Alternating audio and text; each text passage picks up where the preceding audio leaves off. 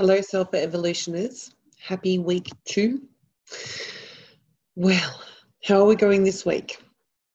I have heard some amazing things from each and every one of you along the way, and please don't ever think that any question is ever too silly.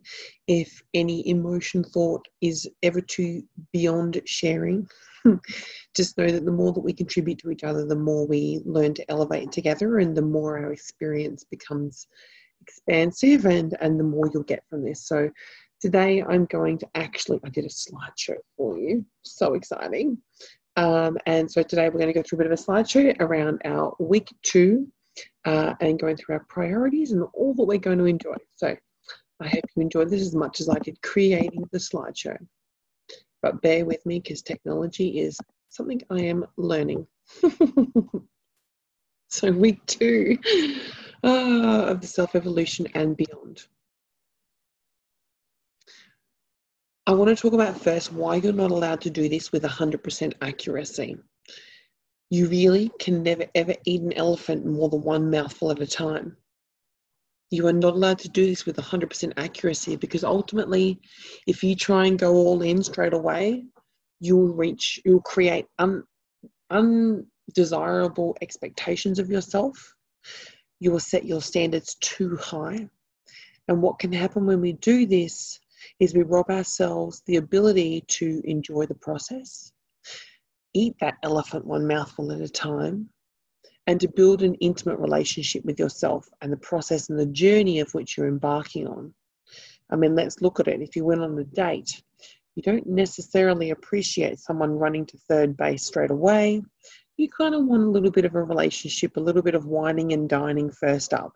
So please remember, along this process, we want to make this intimate, we want to make this sensual, we want to make this friendly, fun, interactive, and basically we're here to make this a long-term relationship with yourself now and your greatest self in alignment with your DNA.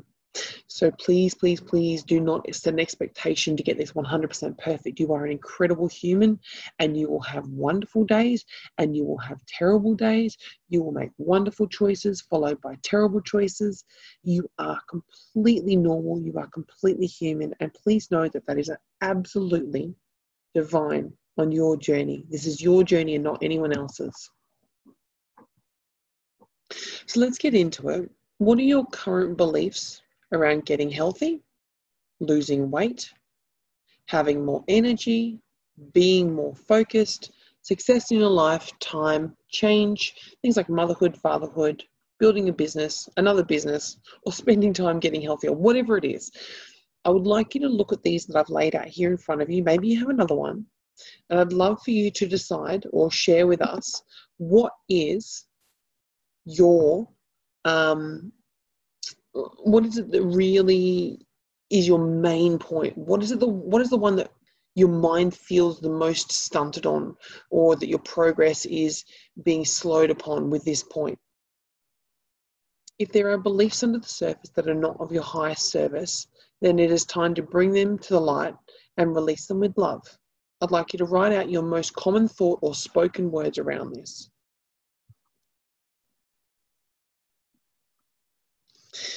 So now let's look at doing the work. And I really credit Byron Katie's work with this. What is your most aggressive belief to do the work on from our previous slide?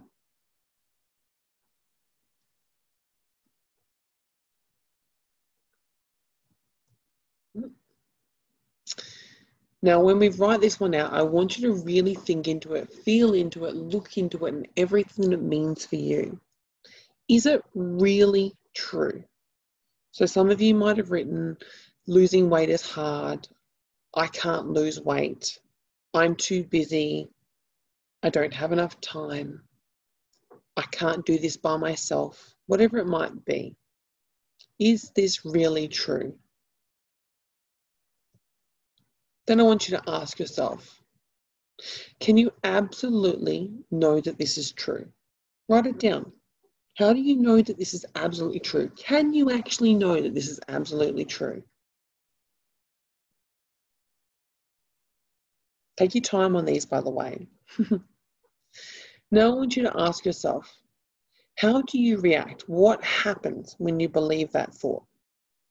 How are you showing up believing that thought?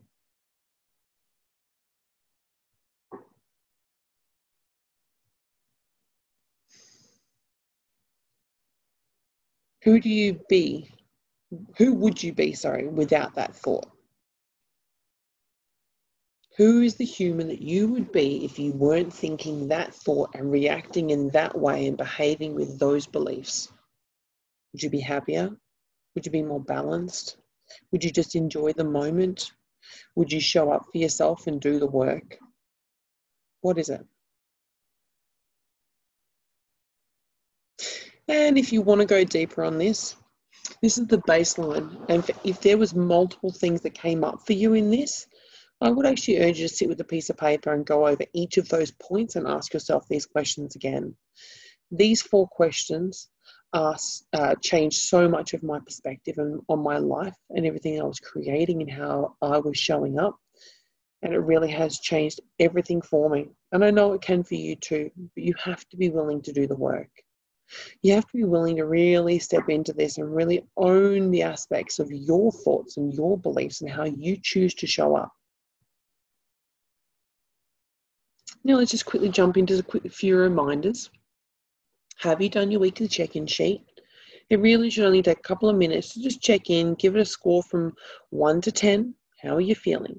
I guarantee you when you're having a bad day or everything seems like it's a bit much, you'll get to a point where you feel like you may not be progressing very well. And this check sheet will actually allow you to reflect back over each week and realize you're actually doing really well. Next would be, what are your little wins? And I'm going to do a post about your little wins. Please make sure this week also that you've actually done the Kaizen post in this section of the units. Please reflect on that. It's very important with everything we've mentioned today to know that this is a Kaizen process. All the little tiny bits, the baby steps along the way. You are not getting this perfect. You are learning, progressing, and being aware. With your little wins, what are they? Did you have an extra serve of spinach each day? Did you manage to not have a can of Coke?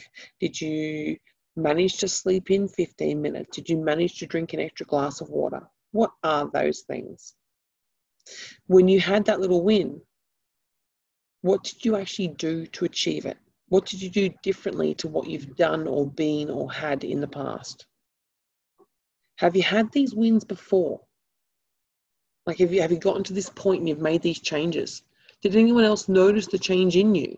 Has anyone noticed you feeling better, breathing more, drinking more water? It's really important not to just go, yeah, I won, I did this thing. I want you to go deeper into that and really feel into the thoughts and emotions that come up for you around that.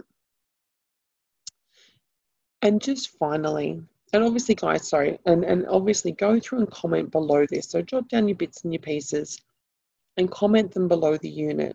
Share them with everyone else. I guarantee you, it's not just for you. This will be motivating other people to do the same. What are the elements of it? No, we are all elements of every other health type. And I really just want to quickly check on this before we close out the night. Imagine that you are a color chart, a straight line with different lengths of colors, of colored beams representing each of the 6 different health types. Just understand that each and every one of you has a specific percentage of each different health type that makes up who you are.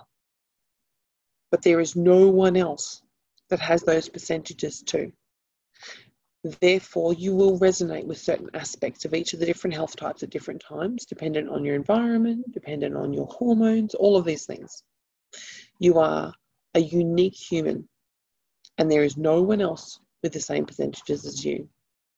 So as you go through this and you realize there's things you resonate with about another health type, pay attention to them. What are they? Share them in each week if you notice something coming up.